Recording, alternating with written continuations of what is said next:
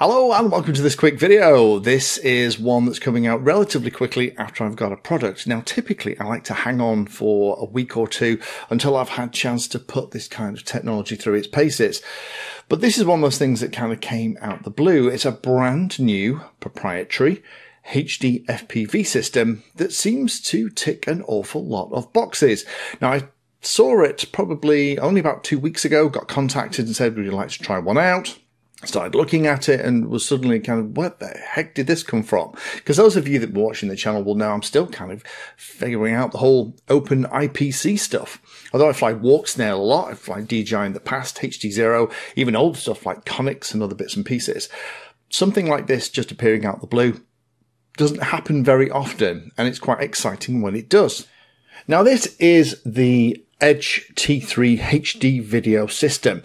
It's not expensive. The air unit and the ground unit set, which is what I've got here, is only being sold at the moment for $279. If you want more air units, they're $119. Now that is much, much cheaper than other comparative HD products.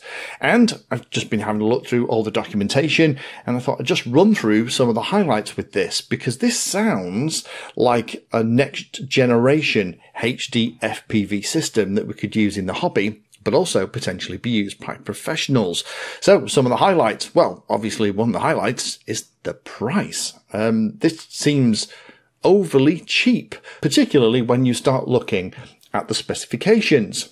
They're claiming up to a 35 kilometer range, 120 megabits per second bit rate maximum. There's actually an inbuilt battery in the ground unit that will give you 80 to 100 minutes runtime, so you don't have to plug other things in, although you can. It can be powered from a USB-C port.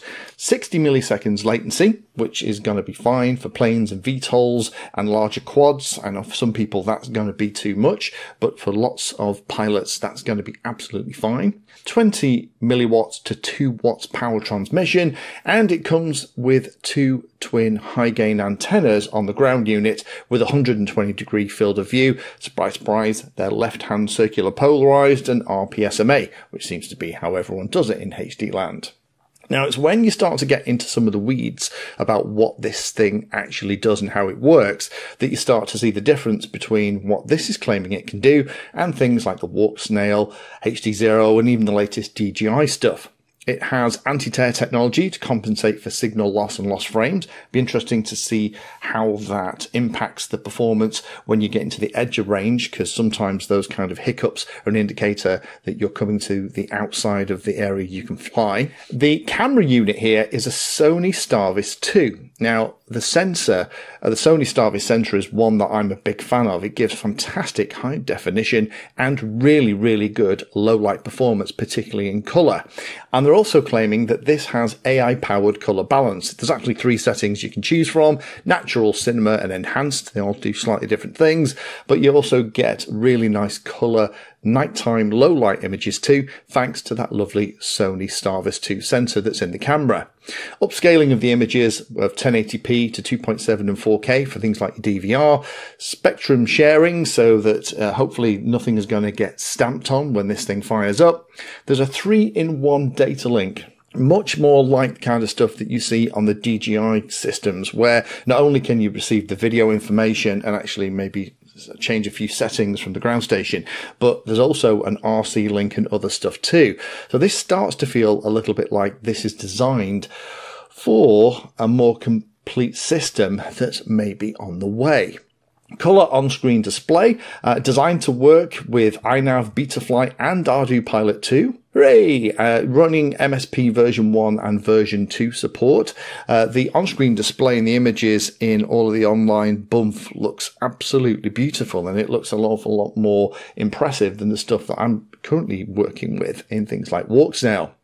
Ground unit supports wired Ethernet, wireless Wi-Fi for video and data sharing. So you can plug this into a PC via the Ethernet cable, but also you can connect to it and look at the video and other stuff via something like a phone or something else as well that's cableless. USB-C and HDMI output for connections to HDMI viewing hardware. So that means that if you have goggles, a screen, or maybe a PC, you can pump the image into that as well. Kind of stuff that I've seen on the channel with systems like HearLink, for example, allow you to do those kind of things. But at the bottom of the specs on the website, when you scroll down, it's talking about support for gimbals and head tracking and support for third-party video devices that support RTSP H.265 streaming. And these are the kind of things that I would typically expect to see on professional units, things like the HearLink system. Now, I did ask my Patreons when I was aware that this was on the way. I didn't let them know this what it actually was, but I just said, what kind of questions would you have for a system like this? And so here's the quick fire questions and answers, and thank you for the Patreons who replied to that post. So in terms of legal compliance, I'm not exactly sure where we're up to. It absolutely does have a CE mark on it. However, what that means, I'm not entirely sure. I haven't seen any kind of compliance documentation for it yet, but they're claiming it is fully compliant. Maximum range is 35 kilometers. Latency is 60 milliseconds, as we talked about. Image quality is 1080p. EIS support isn't supported. Electronic image stabilization is one of the few things it doesn't do. HDMI output is supported, but you do have to buy a separate Type-C to HDMI cable. Wi-Fi video sharing supported. Goggle compatibility, it'll work with third-party HDMI goggles. On-screen display support is there for iNav, Betaflight and Arduino Pilot. Firmware upgrades are done over the air. Yep, you heard that right. Backwards compatibility, they do want to maintain compatibility as they do further updates and bring out more kit. I just like to hear that from manufacturers, because then otherwise you get stuck with stuff that you can't use with the latest technology. Looking at you, DJI. And head tracking is planned for future support. Now, looking at this stuff on the bench and chatting to the vendor and having a look at the specs, caveat, I haven't fired this up and had a chance to play with this. I haven't had it here long enough yet, but I just wanted to share this. But my thoughts are initially that I'm very impressed. This feels like a really solid piece of kit. Will it live up to all those specs? Well, I'm sure we're all going to see lots and lots of content over the next few weeks. I know I'm not the only one that's been sent this, and I'm sure once it's in our hands, there's going to be lots of updates and firmware tweaks and things as well. Hopefully that SD card in the Air unit is going to make things an awful lot easier, as well as those over-the-air upgrades.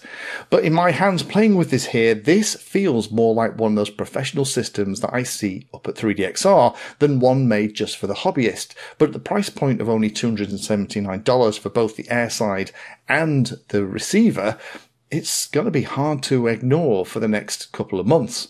This feels to me like it's the start of an entire system that's going to be brought out with gimbals, head trackers, goggles, and other peripherals too, that both professionals and hobbyists can use, and there'll be a whole raft of things. They haven't told me that, but that's just what it feels like an obvious conclusion is, looking at all the documentation that's kicking around. Now, I still have my open IPC stuff here that I need to try out, but this is going to be one of those fun things to play with, and if they continue to maintain this price point, it's going to put an awful lot of pressure on some of the more established HDFPV systems that us hobbyists use to maybe sharpen their pencil a little bit on their prices too.